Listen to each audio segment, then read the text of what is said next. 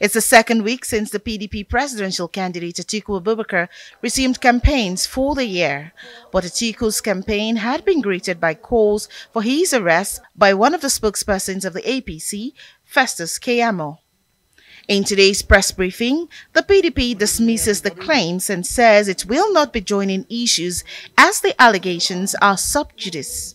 If you must ask for equity, you must come with clean hands. Mr. Festus Keyamo'S, who happens to be in the APC government, is using the privilege of being in government and also using his own chambers, which should be a conflict of interest, to terrorize a candidate they are afraid of.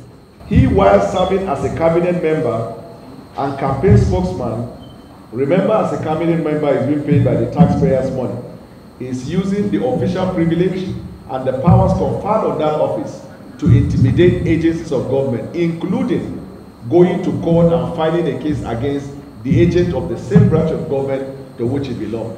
And this is happening at a time when the president told the world that he's going to deliver a legacy of free and fair election.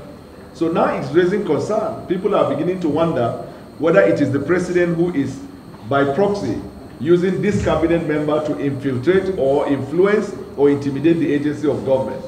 In today's press briefing put together by Dele Momodu, Director of Strategic Communications of the PDP Presidential Campaign Council, Atiku's spokespersons are calling for the arrest and probe of the APC presidential candidate Bola Ahmed Tinubu on allegations of drug-related offences. Dalmadi Umar, if you remember vividly, the chairman of the Code of Conduct Tribunal admitted on March 24, 2016, in the case between the Federal Republic of Nigeria and Bukola Saraki, that he discharged Tinubu in error.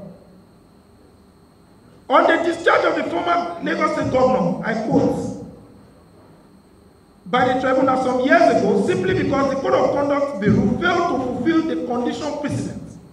We have since realized we acted in error in discharging Mr. Tinubu on that ground, and we have since departed from that error, Umar said.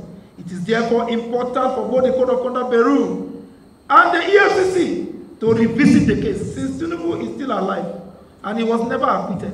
He was only discharged.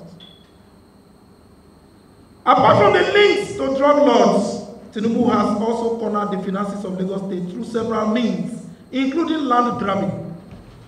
With the presidential elections barely 33 days away, the PDP says it is setting a victory. Mary Chinda, Arise News.